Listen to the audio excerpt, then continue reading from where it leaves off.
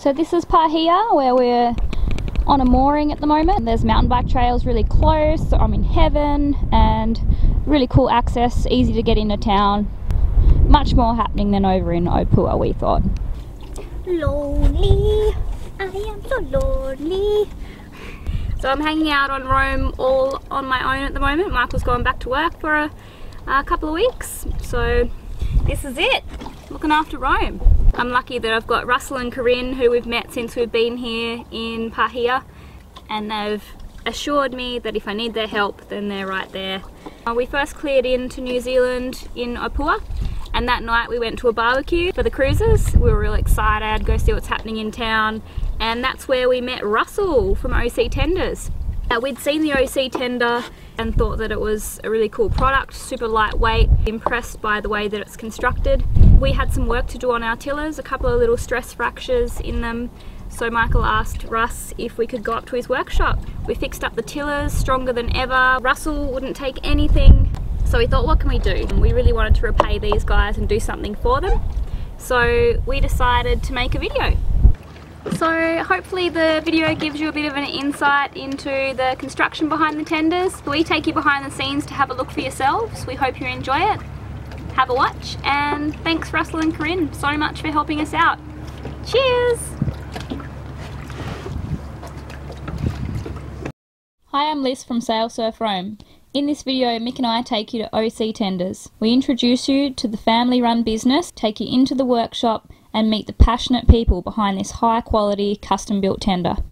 I'm going to meet Russ and Karin from OC Tenders. Yep, call in on their house and see what's going on. The office. Come on in! Good morning! Morning, Russ. Morning, how are you guys? You well? Good. Sewing department, OC Tenders, the head office, so if you're talking to us, that's where everything's coming from. My name's Breezer. Hello, my name is Celia. Hi, I'm Russell from OC Tenders. I needed a lightweight tender because I needed to go from my garage just there, and the water is just about 80 metres there, so I needed a light enough tender that I could get down to the beach to go to my cruising boat.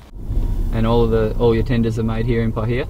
Yeah, all our tenders are made in our workshop up the road here. It's pretty close to come home for lunch, and our boat's just parked, that's our boat just there. So this is where the dream started? Pretty much, this is where the dream started. So how long were you and Karin sailing for? We lived on the boat for 7 years. We've been back home working on the OC tender plan for the last 3.5 years. Cruising around, I bought a brand new inflatable when I left New Zealand, and the logos fell off in 3 months. All the handles fell off, the Rolex fell off, and Rolex falling off is just a safety issue, I reckon. Is this the industry standard? Is this what everyone uses? And that's what everyone uses, and I was just like, okay, well let's try an alternative. So I've got Karin here. She's the lady behind the scenes that if you jump on the phone or on the email, she'll be answering you. That's me. I'm on the other side of the computer, on the other side of the phone, and telling him what to do. Yeah. And when she first started, she was like, how can I talk to these skippers? I don't know what I'm talking about. I'm like, Karin, you've had a dinghy for 7 years. You know everything that's wrong with them, everything that's right. We basically start out with 10mm PVC foam, which we buy from Italy. Comes in sheets, and then we've got templates and we cut it out. The transoms are quite thick, and they've got different layers of foam, different densities. So, and we actually build our boat over a male mould. So come on, I'll show you the mould. The front is a pretty classic dinghy shape. It's plumb bow. I love plumb bow boats. Pretty sharp, so it's got a nice entry. But it's from basically there, it's flat because I want it to plane early with a small outboard. So to be fair to say, you could go down at least one, maybe two size outboards from an inflatable dinghy? Yeah, because we've got sharp edges. You know, we've basically got a pretty flat bottom boat, so we've got sharp release edges, so it actually gets up and planes early. Everyone's gone towards inflatable dinghies with big outboards to get them up on the plane, whereas we're sort of tending to go back the other way and go to a lightweight tender. I can get the 3 metre one on the plane with the 3 horsepower with a tiller extension. Our family, we use a 3 horsepower outboard or an 8 if we need to do some missioning, but we don't need 15s. A smaller outboard's less fuel consumption, less fuel to carry around, less emissions. Less fuel to source when you're in the islands. So basically what we do is we build the boat inside out. So we spray gel coat, we laminate with this cloth here, 600 gram double bias, and then we strengthen with tons of carbon unis that we use around the transom. Carbon is just like is a cloth like anything else, except for the same weight it's 3 times as strong. All our moulds are CNC milled, pop out of the mould like that, and then we do a bit of a Model T Ford philosophy where we build the deck complete, including everything. You can see our use of carbon everywhere. Basically that's the deck ring frame there, so it's all got carbon unis inside and out. That's where the compression post goes on. Our rowlocks are never going to fall off because that's a solid H100 Divinicel block there. This is the spring for the handles, so when you pull the handles fall in and out, go in and out. This component here weighs 11 kilos, so it's pretty much ready to go. It's got the non-skid already on it, and the bags are already in, the pretty logo's already on. And we're the first Aussies allowed in the shed. No Aussies are allowed in the shed, mate. No Aussies are allowed in there. They're a thieving, you don't count. they're a thieving bunch of mongrels, always have been, always will be. We had to wear our Team New Zealand socks, so we weren't allowed in. But hey, and the number one thing, never let your friends know that you work with fiberglass, because they bring all sorts of things down to be repaired. Balance bikes, kayaks. Don't worry, we won't expose your location. Yeah. But the inside is pretty much done. It comes off the mould, and because you're always looking into a dinghy, so it's a finished product once we pop it off the mould. Carbon through hull fittings. See where we make the boat strong. So this is all the carbon running down all the carbon through here. The edges obviously are really important because that's where you're going to ding stuff. So just like a surfboard, all the cloth is lapped over on the edge. The pain about this system is everything has to be fed and painted. So once it's laminated, we've got to bog it and sand it and paint it and undercoat it. So yeah, it's time consuming and expensive. That's no different to building a full-size yacht. Same materials, same method. It's a race yacht of a different shape. That's all it is. It's the same construction. You can see the transom that I showed you. You got your carbon unis in there. You got your carbon unis in there. They wrap around there. They wrap around there on the inside, so it's fully sandwiched. That transom's never going to fall off. Never. We use West System epoxy on all our boats. I don't like polyester. What is that? So, where are we up to now? We're just putting the cover and stuff on this. Here's the rub rail. That's the same foam that is in life jackets. Most life jackets, the cover takes about 10 minutes to put on and 2 minutes to take off, so if you get a tear you can fix it. So protection for your own boat with your... Yeah, protection for the main boat really. Obviously extra flotation as well. Frequently asked questions about your features on the boat. 2 rollock positions. Where's your seat? There's no thwart seat in this boat because I don't want to muck up the cargo space. So this is our trusty seat block. From the front rowing position, you row from there, and the rear row position on your own, you row from there. Put that out of the way. Plenty of room for surfboards. Plenty of room for surfboards. Basically, there's room because there's no tubes. The storage bags basically are on shop board, so you can just pull it down, shove some stuff in there, and let it go, and it'll just fall back. And it's dry because it's not touching the floor. That's a tank bulkhead there. So basically, put your petrol tank up in there, and then just hook it on there, and the tank stays up well forward. Trim the nose down. And it fits nice, and it holds very, very good. These bonded too, so no penetrations to your foam. Yeah, I don't like putting holes in foam sandwich, so basically we make up these are carbon pad eyes here. Yeah, they're nice little pad eyes, and then we just glue them on anywhere we need to have a fixing point. More race boat technology going into a tender. Wow, mate, it's just if you're going to do it, you might as well use good materials. So if you're going to have oars, have a decent set of oars. I bring Rolex in from Aussie.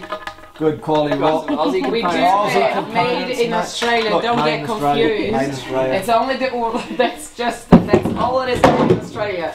Everything else is made in New Zealand. Well, there you go. There is a piece of shock cord, and they just hook up. Ah, no wonder they didn't realise they had Can't find their oars. Where's the oars? We've also got a compression post there, which basically just stiffens the decks up. That's the main seat for everyone sitting in the dinghy right along the gunnel here. We promote our guys to have with their outboards use a tiller extension. Yep. Use this as a centre console. It's a boat. Sit in the boat, trim it like a boat. So basically the skipper and his crew are sitting in the middle of the boat, centre console style, and when they need it to turn it into a cargo boat, they'll put their seat block away, and then all of a sudden it's got cargo space again. Because one of the things we always had, we had a lot of people visiting that didn't know anything about boats. So they'd hop on a tender, on a dinghy, and have no idea where to sit. And we've got one, two, three, four on a 350. We've got 6 of them. Yeah. So that's where you plonk your bum, right on the dot. So that saved us a lot of hassle. We trimmed the boat straight away, and you know, and the captain doesn't come across as an absolute, you know. It was one of those little things that we picked up from cruising. This has been ongoing. We offer a full non-skid version as well, a bit more protection.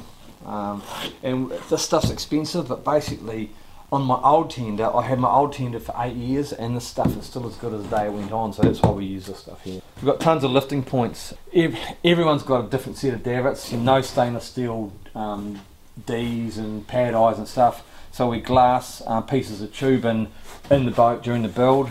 That's one lifting point there. There's another lifting point position here. There's also another set of tubes, so basically we can move these ropes back to here and have the lifting point depending on the spacing of the davits.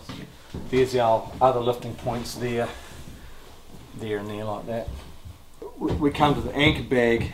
Basically we've got a hole in the bottom of the bag. Oh, there's a hole in the bottom of the bag. Well, the hole in the bottom of the bag is for your anchor rod to go through, and the through hull fitting where the handles are here, where that tube goes through, but basically that tube that's there is also through the middle of the boat right there, so our anchor rod is attached to there, our painter is attached to there also, so the painter can come out of the hole in the bag right there. So the painter goes to the dock, but when you're finished with your painter goes back into the bag, which means there's no painter hanging over the front of the boat that can sneak under the boat and go into the propeller. Anchor rod, chain, anchor, painter on top, jandals on top, done. So we've basically got handles there. We've got it's just flexibility. You can do a lift point from here. You can do a lift point from here. We do offer options like these guys wanted fishing rod holders. So we banged those in there and there. It comes with a set of Beachmaster wheels. So we just put them on in the factories. As a standard boat, we do a 1.6 alloy plate about that big, so we know when you're dragging your dinghy out the beach, you just lift the bow and you can drag it up and it's not going to wear the bum out. We do another option where we put alloy right through on the whole drag area, on the whole flat panel. It adds a bit of weight, but obviously, mate, you're not going to wear that out in a hurry. You do a lot of custom builds for people and lots of different options, but your basic range, what are your sizes? 4 different sizes from 2.7, 270, 270, 300, 330 and 350, and we've also, don't want to say too much about it, but basically we've got a 4 metre tender CNC modelled already, but no moulds built yet, but hence our heading towards centre console. Yeah, and we're not even going to talk about the sailing version. Okay, this is our first sailing version that was made for Hamish Wilcox. At the moment it's all dismantled, but you can see where the centre board goes. Yeah, cool. And the centre case, that's where the mast goes. We've got a double rudder system, meaning you can keep your outboard on. It's not only a sailing, a toy, a fun boat, it is also a safe boat, because wherever you go, you know you can come back if you carry your outboard as well. And you've got your oars, which is absolutely key. The repairability of it, so if you do have a little ding or you know, scratch or whatever like you would your surfboard, then you can repair it. This boat can be fixed with anything that you've got on your main boat, fixing your main boat, you know. Yeah. From a bit of epoxy to, you know, a piece of sticky back, you know, if it's got a hole, the hull's 10 mils thick. The foam is closed cell, no water's going to get in. Get a piece of vinyl, get a piece of sticky back, just put it over the hole. You know, in 10 years time or in 5 years time, take it to a boat builder and say, hey, can you repaint the bottom of that boat? Yeah, sweet as. I had a customer who's he's had his boat now for 3 years, and he brought it down to shed the other day, and he said, Russ, can you just give it a bit of a tidy up? We spent 3 hours on it. He took it back to the marina, and there were other skippers asking him, did those guys just give you a new boat? Yeah. It's just like, mate, it was just a cut and a polish and fix a few gel coat things, and it was nothing major. Come on, Liz, above your head. Snatch it. I can't from here, but it is very light.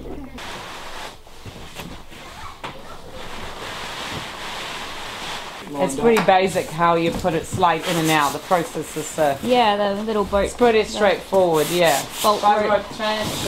And I do not do the sewing. Russell does it, believe it or not.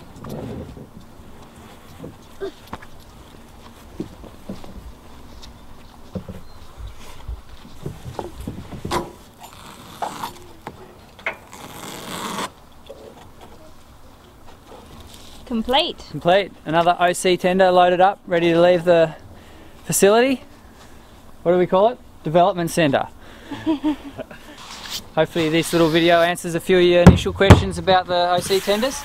Otherwise you'll be dropping an email to Carryon and these guys will be able to sort you out with your new daily driver. Cheers, you guys. See you later. Thank you. Awesome. Thanks for showing Cheers us Russ, around cheers the for shop. helping us out Thanks, this week. man. And No worries. Rome's been doing a bit of composite work in the OC tender facility this week as well, a little repair job that Russ helped us out with, so hopefully this video helps them out. Corinne and Russ have been looking after us, home cooked meals. Hey, it's all good. It's all good. It's all good. It's all part of the job, and it's all part of the fun of meeting new people. Yep. It's true. Yes. High five. Oh. Cool. Awesome. So we've got a OC tender, the tender for cruisers and sailors. You'll Right, buy hopefully. cruisers and sailors.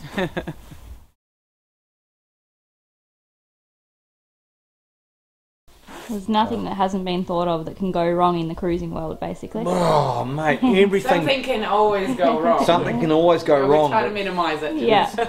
Yeah, and let's keep on thinking about it. And the great thing about our skippers is that everyone's like, Feedback. Russ, I'm sorry to tell you, but I just want to give you this advice. It's like, don't be sorry.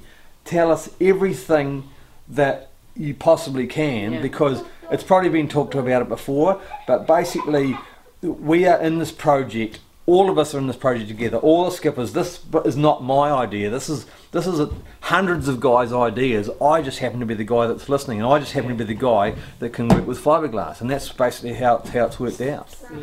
So the guys keep on offering advice to us, which is great. Yeah. Awesome.